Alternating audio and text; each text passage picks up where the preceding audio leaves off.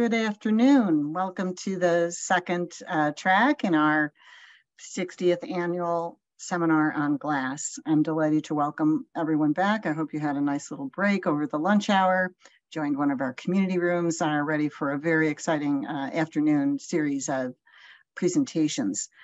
This afternoon's theme is community engagement, and it is a topic that is extremely relevant, I think, in museum practice across the world today. And to help us understand that a little better, we're delighted to welcome Salvador Acevedo as our keynote speaker. Salvador is deeply interested in the commonalities that connect people and communities and works to help organizations increase diversity, deepen inclusion, and advance equity. For more than 20 years as an executive, consultant, and researcher, he has helped organizations link their design and innovation strategies with ethnically diverse and underserved populations. Recent museum collaborations include his work with the Huntington Library, Art Museum, and Botanical Gardens, the Oakland Museum of California, SF MoMA, Exploratorium, the California Academy of Sciences, and the Children's Discovery Museum. Among his research initiatives, the Latino Experience in Museum Study and the Cultural Anchors Assessment are particularly notable. Both have the goal of helping informal education organizations, such as museums, understand and engage diverse audiences. He's a founding member of the Emerging Leaders of Color Network, managed by the Western States Art Federation, with the goal of increasing people of color leadership in policy and arts administration. His keynote address today will explore how community engagement can inform and reframe museum programs. Please join me in warmly welcoming this afternoon our keynote speaker, Salvador Acevedo. Thank you so much, Carol-Ann, and very happy to be here. Carol-Ann and I were talking in the backstage just a minute ago, and she was sharing me how this format has been a tremendous opportunity for a lot of people to participate. So I think one of the great things that we've learned because of the pandemic is that we can do these kind of engagements, and I'm all about it. So really happy to be with you. I recently had an opportunity to visit the Corning Museum of Glass, and I was really impressed with the kind of interpretation and the kind of thinking they have around community engagement. And my presentation, it's going to be about sharing some of my ideas around what we mean by community engagement, basically based on the what I think is a fact that when we say community engagement, we all think that we're in agreement, that we're on the same page, but in reality, I think there's a lot of different points of view of what we mean by community engagement. And as Carol-Ann said, this is a topic, I would say also a trend that we're seeing gaining more and more importance in the museum field, certainly in the US, but also in many other regions, I would say worldwide. That really rethink what is the relationship that we have with the public, with our audiences, with the people that we intend to serve and to engage. And I think a lot of these switch started probably in the early 2000s with what is known as the participatory museum movement. Many of you are probably familiar with this idea in which museums started to think, how can we connect with people in the way that not only people learn, but also the way that people transform things. We've been talking about experiences in museums for a long time, and now we are also entering into a new realm, which is how we transform things together, all the way from transforming ideas and an interpretation to actually change things, manipulate things, and I think museum programming is always trying to connect with what is important for people. So let's start by doing some definitions. So if we can, I can get my next slide, please. So just doing a very simple Google search, I found these two different definitions of what community engagement is. The first one comes from Penn State. The second one is from the American Alliance of Museums. So I'm just going to read each one of them. First, community engagement is the process of working collaboratively with and through groups of people affiliated by geographic proximity, special interest, or similar situations to address issues affecting the well-being of those people. For me, one of the things that stands out in this definition is that the main interest, the purpose of community engagement is focused on the community, affecting the well-being of those people. So we are engaging these communities, we are working with these communities in with the interest of improving their lives, their situation. The second one says individual museums work with their communities to assess their relevance and create a plan to deepen the relationship with the community, in turn, increasing the sustainability of the museum. Coming from American Alliance of Museums, which is a service organization for the museum field here in the US, I don't think it is surprising that the emphasis in this case is with the museum. The last part of this definition says, in turn, increasing the sustainability of the museum, which is kind of the main goal in this definition. So these are just two examples of how, and I would say probably we can think about two extremes of one continuum in which we have different ideas of what community engagement is and what is the purpose. I think specifically in this case, we're talking about what is the purpose of community engagement. So if we go to the next slide, I'm gonna focus now on what levels of community engagement can we consider. And specifically, I would say, what are the definitions that we have of community? Because oftentimes, again, we say community, and I personally think that community is a word that we overuse. And in many, many cases, it has lost its meaning because we use it so frequently in so many different contexts and with different connotations that at the end of the day, we don't really have clarity on what we mean by that. So in some cases, when we talk about community, we're talking about the public. You know, we say the community, we need to bring the community to the museum. We need to bring the community to our programs. And what we mean by that is the public at large. Everybody, that could be from everybody who lives in the region where we are at to everybody in the country or everybody in the world sometimes. And this little arrow that I put under public, what I mean by that is that usually the communication that I can establish with the public is a one-way communication. Usually we, the museum, communicate to the public. Then in a more restricted way, we also talk about community to mean audiences, people who actually engage with the museum with us.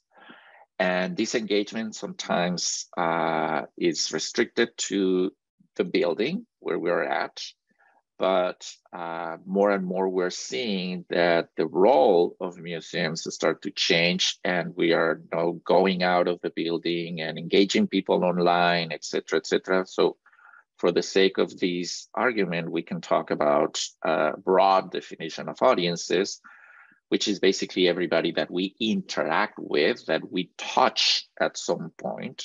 In marketing, we use the word touch point to refer to any kind of contact that we make with a person.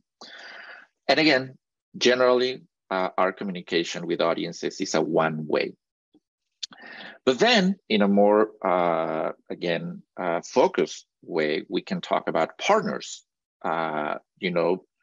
More and more museums are partnering with community-based organizations, with other museums, with service providers, with service organizations, etc., to plan exhibits, programming, etc. So sometimes when we talk about community, we're talking about those partners. And the big difference here is that in a partnership, there must be a two-way communication. We are listening as much as we are talking. So there's a whole lot of different things that emerge when we have a two-way communication.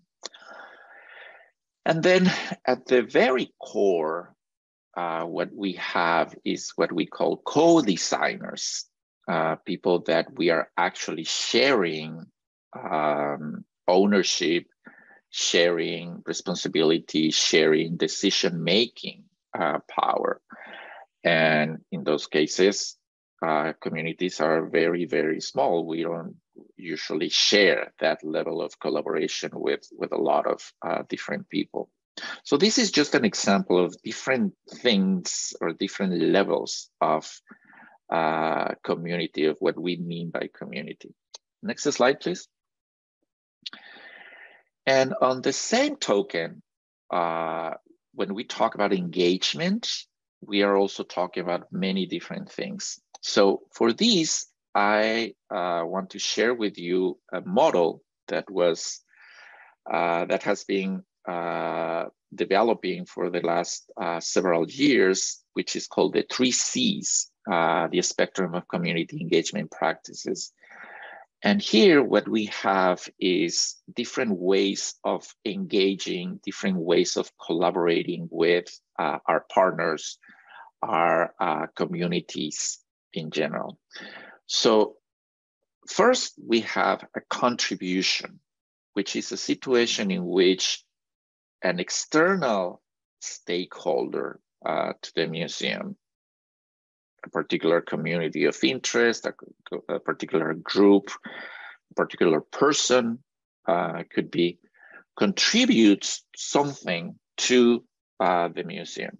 So if we use an exhibit development as an example, and let's say that we are working on an exhibit of artifacts from Vietnam during the war era, and in our community, there's a family who are immigrants from Vietnam, and they have some artifacts that they can lend to the museum for that particular exhibit. So they contribute those artifacts to the exhibit.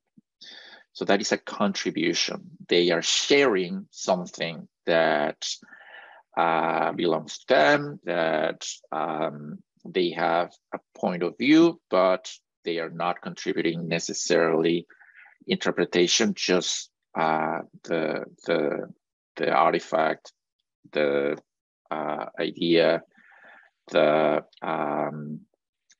service.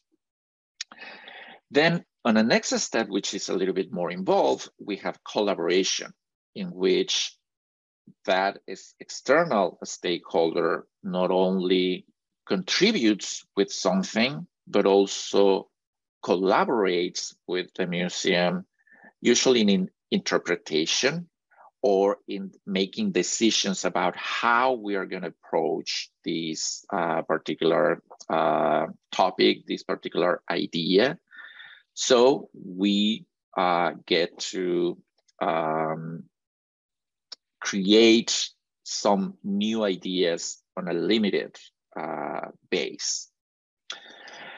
And then the next step or the next type of engagement is what we call co-creation. And this is a situation in which the decision-making power, ownership, responsibility falls squarely on both the museum and its partners. So all decisions are made jointly. All decisions, the approach, the interpretation, the decision are made together. So next slide, please. What we know is that as we move from different types of engagement, as I've been saying, ownership and decision-making power increases. To the point that in co-creation, it's a completely shared decision-making power. In ownership, in contribution, there's very little decision-making power, and collaboration is kind of a combination of both. Obviously, from a community engagement point of view, from the idea of collaborating, co-creation is an ideal, but I think in general, it has created a lot of resistance within museums because the idea of co-creation generally is seen as we are gonna ignore the expertise of museum professionals and give preference to the live experiences of community partners. And I think that idea is what it has created this resistance to think about community engagement. But I really think that is not the case. I think in a true co-creation relationship, both sides are respected and both sides have a particular focus, a particular way of interacting. So next slide, please. So that particular space is what we call the decision space, which is particularly important in co-creation, but it's also important in any other of the other two types of engagement. We need to define, we need to really make clear what is the decision-making space that we're going to share with our partners. And this is something that ideally we define, we clarify from the very beginning. So talking about that tension between live experience and academic expertise or professional expertise, we need to understand how those two can create the best possible synergy without clashing with each other. So for that, defining what are the things in which we are going to share a decision making power is important.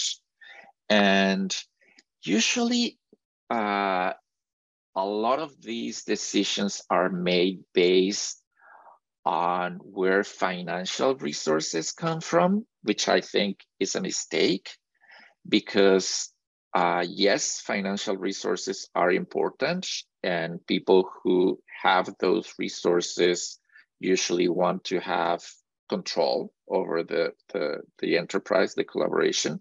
But we cannot ignore that community capital is equally important, which means that maybe our partner doesn't have the financial resources, but they have a wealth of knowledge and a wealth of community connections that are shaping the collaboration itself, which is incredibly important also. So again, we need to really define what we are going to be, how we're going to be collaborating, and ideally, we define that early on in the process. Next slide, please. So some community engagement principles that I've gathered over time working with different organizations, working with different museums. The first one is to move at the speed of trust. What this means is that we need to respect and understand that trust is something that takes time to develop. Trust cannot be developed based on a timeline or based just on some tactical actions or activities.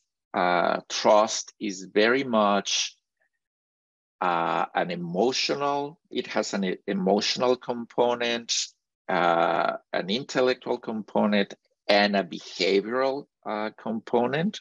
So it takes time to gain the trust of the communities that we are working with. And if we are working with communities with different cultural norms, we need to really understand what those cultural norms are. So I'm going to move to the third bullet point, which is learn about cultural norms. Question your assumptions of how things should work. You know, when we work with ethnic communities, when we work with communities that have a certain affinity, we work with age phases, communities based on age phases, etc. Pretty much every different community would have their own cultural norms.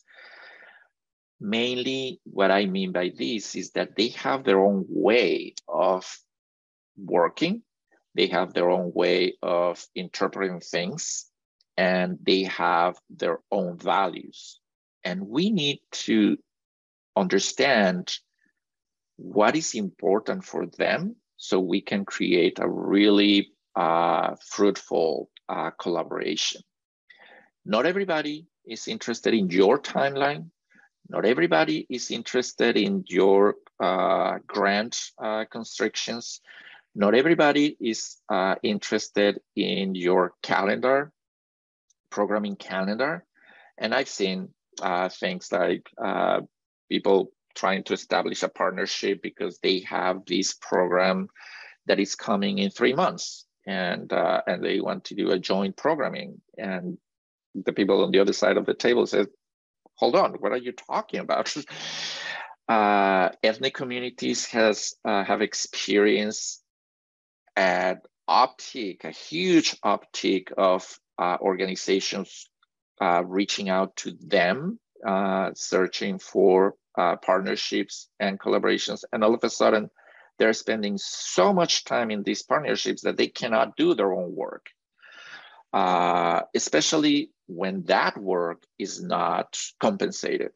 So things like that. Or a very simple one, but that creates a lot of really conflicts, is what sense of time do we have?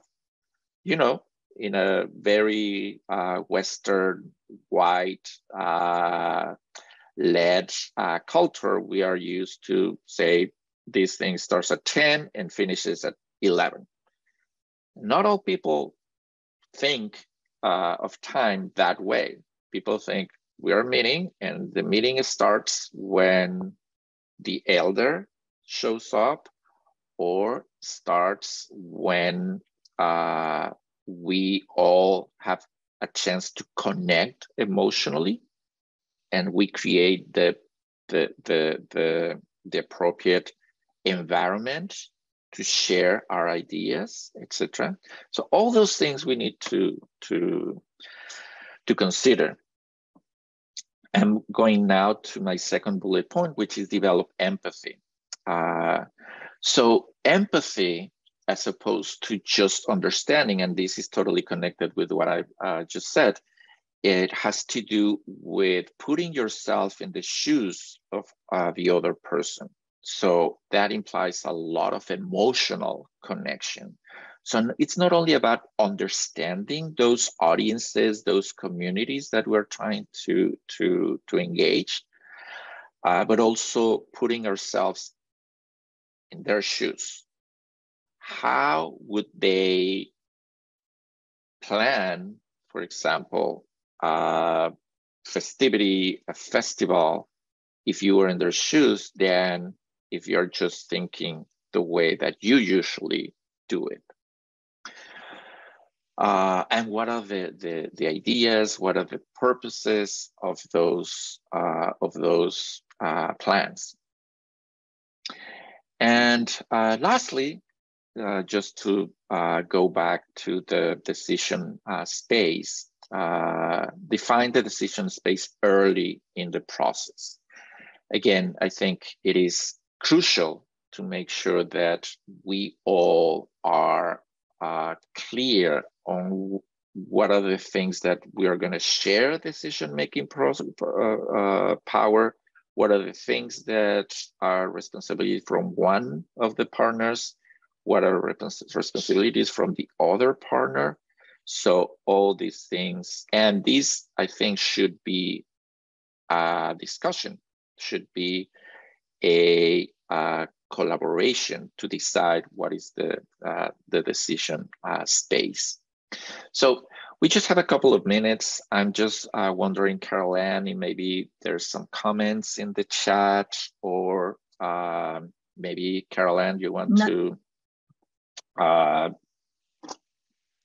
ask a question or make a comment? Thank you, Salvador. Are we on your last slide, or do you have more to go? There are no questions at the moment. Okay, no, that's the last slide. Okay, great.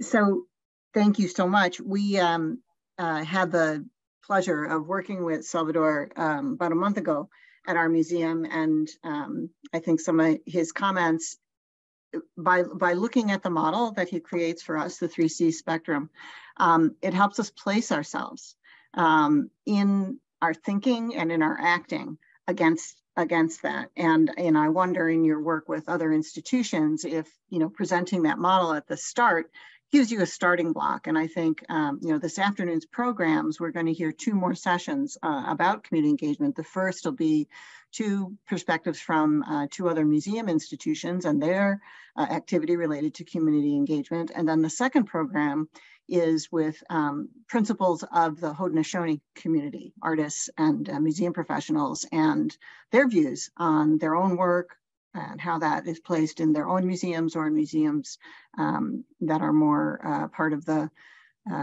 white, larger institutional footprint that you referenced.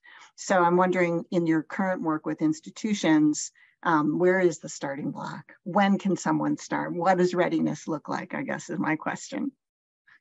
Yeah, I think it always, I think you need to start where you are at, because every museum has been doing this work for a long time. It has changed what we are trying to do, but I think it's always crucial to really take a moment to do kind of an inventory of your assets. I would call it that way. What are the connections that we have? An example comes to my mind really quick. Years ago, I started working with a large organization, and we were talking about Latino engagement in that specific case, and we were having all these plans, et cetera, et cetera. So we identify an organization, a community organization that we wanted to partner with. And when we went and met with them, they said, oh, yes, you're from this organization. We've been working with this person for 10 plus years. And the leadership at this organization didn't know that there was this ongoing partnership with this organization for a long time. So by doing an inventory of what are the relationships that we already have in the community, and some of them might be unknown for leadership, which is an important thing. I think that should be the first step. Just checking if I had my mute on. Sorry. There's a question from our audience, Salvador. I know that we're almost at time, but do you have time to answer one question? I do, yes. Oh, okay, good. He says, thanks for this. I'm wondering if you can say more about employees doing this work in arenas outside of normal office hours and compensated time, and how museums can elevate their value in this work internally. Well, I think that is an internal question. And one of the things that I realized early on in my in working with museums is that the real work happens inside the institution, not outside. Engaging communities, reaching out to different audiences, bringing new people is relatively easy work. Changing the internal culture of an organization to really respond to the needs of changes in society, that's the most oftentimes difficult work. So changing the internal culture, accommodating for changes in society is something that needs to happen. Systemic change is important, is hugely important. So we need to identify what are the things that we need to change internally in order to respond to the needs of changes in society in general. Yeah, it draws me back, Salvador, to one of your starting slides where you put the two examples of definition, one from Penn State and one from AAM.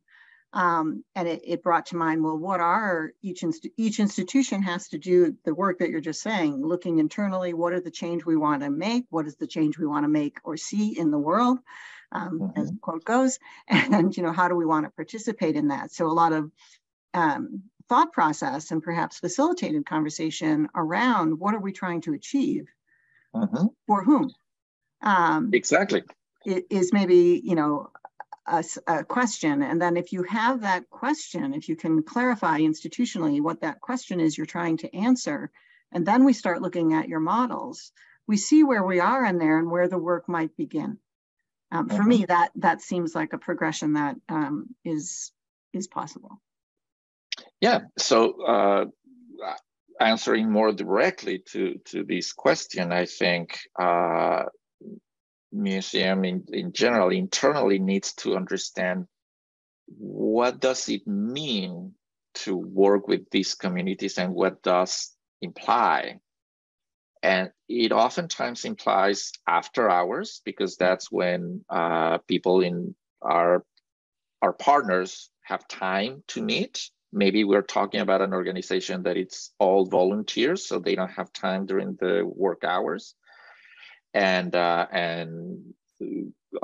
weekends are oftentimes also the time that it's needed, and resources, etc. So we need to accommodate for that. We need to have that flexibility. Exactly. Well, I think we are out of time, and I'm conscious of our ongoing schedule, the drumbeat of each of the next sessions. I can't thank you enough, Salvador, for joining us today. It's been a pleasure, and I'm sure enlightening for many of the people who are with us. And I think the perfect stepping off point for the 2 sessions this afternoon. People can navigate to those through the lobby of the conference site. And I hope you enjoyed Salvador as much as I did and learn each time we meet. Thank you so much.